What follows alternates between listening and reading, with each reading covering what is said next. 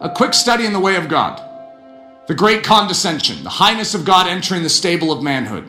Now I want you to realize what I'm about to read to you is exactly opposite of the world's way. There is nothing reasonable about it to our minds. We think worldly wisdom.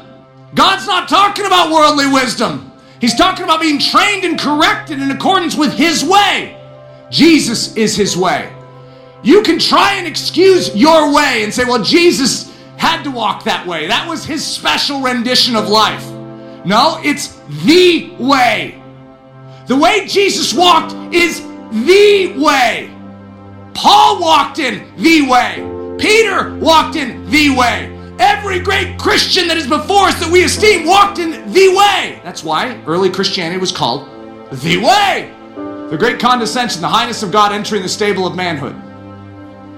And the angel said unto her, Fear not, Mary, for thou hast found favor with God, and behold, thou shalt conceive in thy womb, and bring forth a son, and shalt call his name Jesus.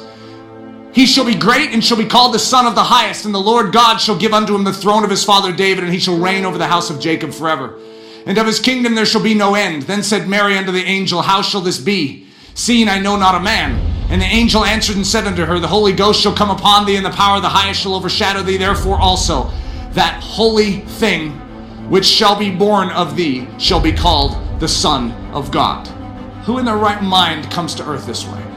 God could do it any way He wants. He's the way. And what you just read was the way. Highness, purity, majesty, everything that is marvelous and strikes awe within our souls, condescended to become a fetus. That is outrageous. Could you imagine the angel standing by and saying, Hold it! Something's going wrong here. Someone messed with the script. That isn't how God Almighty should be. He's in that little girl, seemingly illegitimate, announced by shepherds, born in a little bedraggled town without any fanfare but what the shepherds saw. And the shepherds were the lowly of lowly in Israel. This is one bad plan. No, that's what you think. In heaven, this is the wisest course. It's known as the way. You see, this is how God does His business. And if you're going to start doing business God's way, you do it God's way. Sparganao, to wrap in swaddling clothes. Omnipotence wrapped in weakness. For unto you is born this day in the city of David a Savior, which is Christ the Lord. And this shall be a sign unto you. You shall find the babe wrapped in swaddling clothes, lying in a manger. Now, we've all heard this. This doesn't even strike a chord of interest with it. It's like, yeah. He's sparganao. He's wrapped in weakness. It says he's wrapped in swaddling cloths. God Almighty. Oh, wait a minute. Let me get this straight. God Almighty is a baby wrapped in swaddling clothes.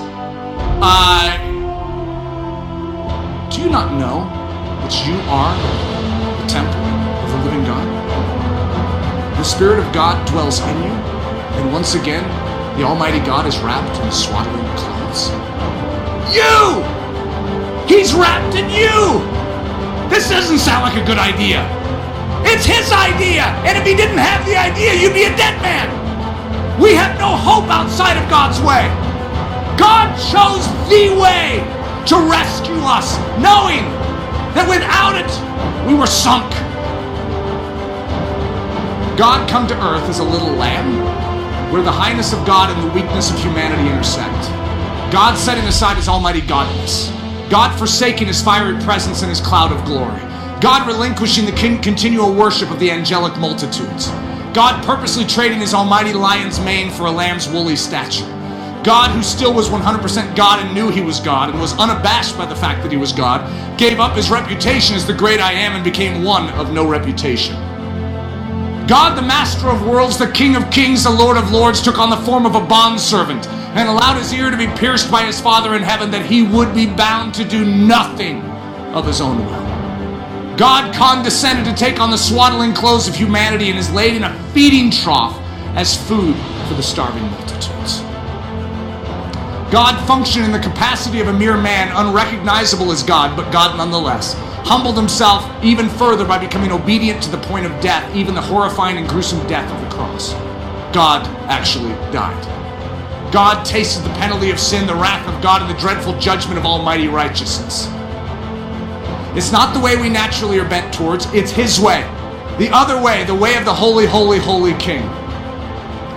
The way that is free and clean of all defilement, crimes, idolatries, and impurities, which is the actual definition of kadosh, which is the word for holy in the Old Testament. Okay, now, the unblemished lamb, not just a mere lamb that the Hebrew nation might have raised in its sheep pen. The almighty Lamb of God has come in all purity and wasn't just born as a baby, but was laid in a feeding trough and became a feast. It's the other way. It's not a way that any of us would choose. None of us are coming up with that plan. God, I have an idea. You are born as a little baby and you get stuck in a feeding trough in a smelly stable. And then we'll make your body meat and food, and we'll make your blood drink. And if everyone partakes of your body, then they can live. I love the idea.